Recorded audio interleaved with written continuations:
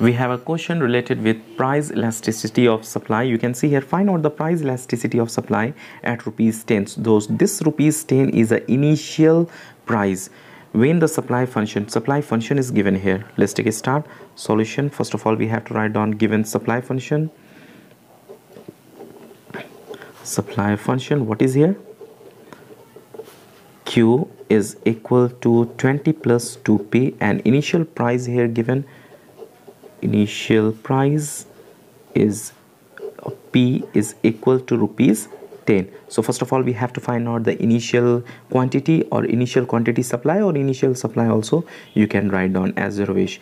Initial supply Q is equal to, what is here, 20 plus 2p. Now we have to put the value of P. The value of P is 10, so in the place of P we have to write down 10. So 20 plus 2 into 10, we can get here 20 plus 20 is equal to 40. So this one is initial supply. So what is the formula of elasticity of supply? Look at here, ES is equal to dq by dp into p by q. We have the value of P, which is here rupees 10. We have the value of Q, which is here rupee 40, and dq by dp, we don't have the value of dq by dp. So when you differentiate both side by p, we get here dq by dp, because we have the supply function here Q is equal to 20 plus 2p. So let's take this function and find out dq by dp. Now Q is equal to, we have 20 plus 2p supply function. Now differentiating both side, we can write here differentiating both sides with respect to p, because here is p.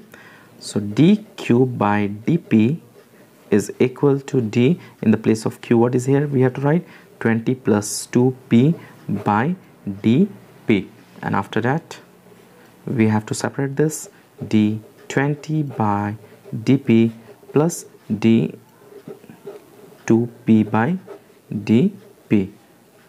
Differentiation of any constant number will be 0 plus here 2p, so we have to write here 2 front, and the remaining is dp by dp is equal to dp cancel, remaining 1 into 2 means 2, 0 plus 2 means directly we can write on 2.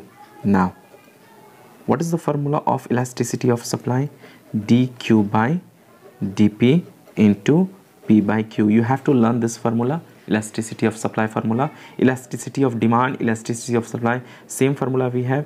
dq by dp, we got here the value 2, so 2 we have to write. Now p by q, we have the value of p is 10 and the value of q is 40, so we can write here 10 by 40.